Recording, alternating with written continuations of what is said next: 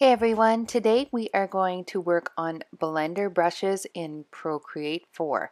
So I'm going to show you with the new settings what we can now do in Procreate 4 with the brushes. Let's start by looking at some of their new brushes. So in the artistic category, the turpentine brush is similar to what we're going for. Currently I have the black chosen from the palette, so that's going to show with this brush. But see how it's dragging the color that's already on the screen along with the black? This is what we're going for, that drag of color, but without the added black. Now to give you a good idea of where we're headed with this, I'm going to run you through some blender brushes that I've already created. Now these particular brushes are from a set that is available for purchase on my website, and it's 8 different brushes, all with different textures. But once I show you the idea of this, then we're going to walk through a simple blender brush of your own, and then from there you can take it into different textures and different shapes and have a lot of fun with it. So here I'm just going through the different kinds that I have. I have an oil-based one, I have a water-based one, I have a simple smooth blender, and I believe I have a sponge blender. This is a sponge one here. And then I also have a splatter blender and a splash blender. This one is a rough edge blender. So basically they're taking the color that's already on your screen, on the layer that you're working on, and moving it around. It's not adding any new color, it's just taking the color that's already there and moving it to different places that are on the same layer. Now Procreate does have a smudge tool, but it operates a little bit different. These blender brushes actually pick up the color and move it around the screen based on the texture and shape of the brush that you've created. The great thing with these brushes is that it uses the colors that are on the screen, so you don't have to keep going back and forth to your palette to remember what colors you used. You can add in more colors if you want to, but you don't have to because all the colors you're using are on the screen and the brush is moving them around for you. Now let's get started making our own blender brush. So you're going to go in and create a new brush by clicking on the plus sign. Then we're going to go down and pick our shape source from the Pro library, and we'll just pick a simple round circle. And then we're also going to pick a grain source, and you're going to scroll down a little bit to pick the perfect square blank. So now we have our basic brush, and that would be just your plain ink brush if that's where we were going with it, but we're not. So here you want to go into dynamics. Here you have your choice of normal, glazed, and wet mix. Normal and glazed have always been there, but wet mix is their new one. You have dilution, charge, attack, and pull.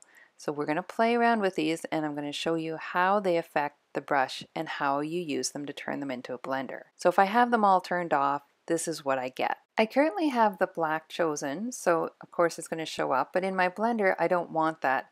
So dilution is going to be the setting we're going to play with. If I take it right up to its max, and then I give it a try, you can see that nothing shows up. That's ultimately the where I'm going to want it. But for now, I'll put it halfway so I can still see it in the preview window. So now the next thing, I'm just going to reduce my spacing to nothing here under the stroke setting, and then go back to dynamics. And we're also going to look next at the pull setting.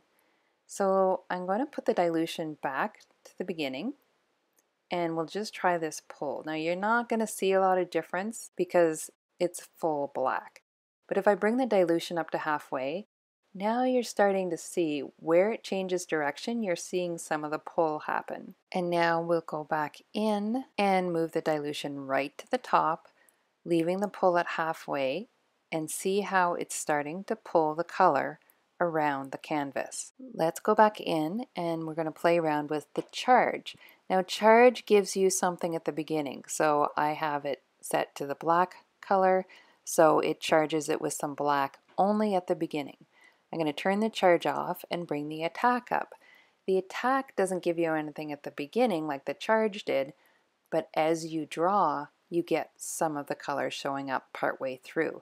So it has more emphasis in the middle, where the charge is the emphasis is on the front. I don't really want the color, so I keep those as low as possible. Let's try the pull up to its max.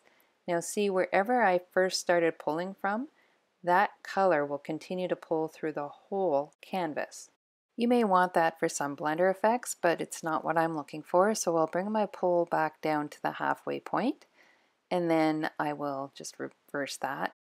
And now you can see as I drag my pencil around, it's pulling the color nice and gently. And I can increase the size of the brush and it has more of an effect on being able to see what it's pulling around the canvas. Notice how there is no black showing up, so there is no color being added to my canvas.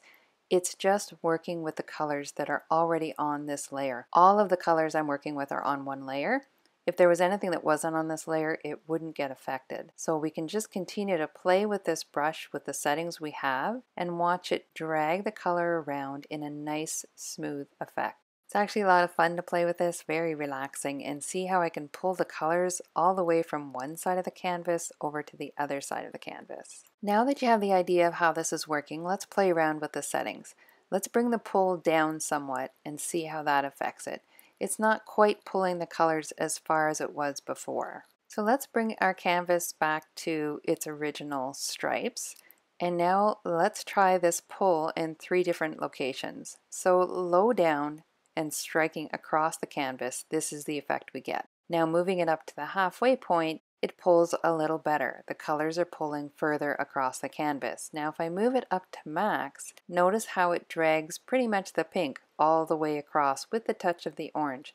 That's a pretty strong pull, but more than I'm looking for because I'm looking to blend the colors. So I think we've decided that we like the pull pretty much at the 50% mark. Let's try a little bit of attack and see what that does. Now, if you bring it up just slightly, the attack brings the colors blending a little bit different than if you didn't have it at all. Notice the difference between these two with a slight attack, but no black in there, and no attack at all. So now let's try the charge again. I'm just going to move it up to say maybe 9 to 10%, just a small amount, but see I'm still getting the color, quite a bit of it at the beginning, and I don't want that. So the charge pretty much has to stay as disabled. The attack, on the other hand, if I took it up to the very, very top, you'll see a lot of black comes through. So the attack can be very, very low, or it can be completely off. I get a different look when I do have some of the attack. Oops, and don't hold it too long or you'll get your line showing up, your simple line. So there it is with some of the attack, but that's not really what I'm looking for either. So again, I'm going to use none for the attack. So I'm pretty happy with this brush. The dilution is up to the max and the pull is about 50%. And this is giving me a simple blender brush that I'm looking for. So I'm going to show you another little trick here. I'm going to go into the stroke settings. I have streamline set to 0, but I'm going to take it up to max. This is going to give me a little bit different feel to this brush. I'm going to play around with the spacing a bit here. So as I drag this around, I actually think I'll leave the spacing at 0. I'm getting a little bit of a fluid look. So what it does is it gives you the feel of a bit of a water brush. By turning the streamline right up to the top, you're creating a little more fluidity to this blender brush. So as it drags the colors around the canvas, there's a little bit more of a feel like there's a water element involved in it. So you can really get some beautiful swirls and mixtures of colors that are lying on your canvas. So now you've created your own simple blender brush and you can play around with the settings on that to get different effects and different looks. And then if you want to move on to different ideas, textures, and grain sources, you can create your own shapes. You can use the ones that are in the library, and you can have a lot of fun creating a bunch of different blender brushes. So what can you do with these blender brushes? Well, I'll give you a few ideas that you can play around with. I've created this flower and all the colors are on one layer, and then I'm using my splatter brush from my blender set and it's dragging the colors from the flower onto the canvas around it. Now in this case I have another complete flower lying underneath it because as you drag the blender brush around it's going to take some of the color out of the petals, which is also a nice effect as well. Or you can have a complete one underneath to hide that effect. Now another brush I can use is my oil-based blender, and then I can just smudge the color around. The really great thing with this is that I don't have to keep going back into my color palette and finding these colors for the splatter effect or smudge effect because they're already on the canvas and it just takes what's already there and moves it around. I use the splatter for a lot of my designs. Now another fun idea is, you remember when you were young and you just put a blob of paint on a canvas and then you would make something with it.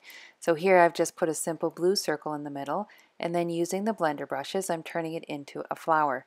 So I haven't added any more color, I've just used what's already on the canvas. Then I can add a little white circle in the center, and again I can use my blender brush just to make a little bit of a vein center in the middle of the flower. So I've worked with two circles and using the blender brushes turned them into a picture. So now that you have your simple blender brush and some great ideas on how to use it, as well as some ideas on how to create some other blender brushes, go and make something beautiful. Share it on your social media or on your Instagram and use the hashtag JSPCreates so that I can see it as well. Thank you so much for joining me again today, and remember to subscribe to the channel so that you don't miss any future great creative tutorials. We'll see you soon.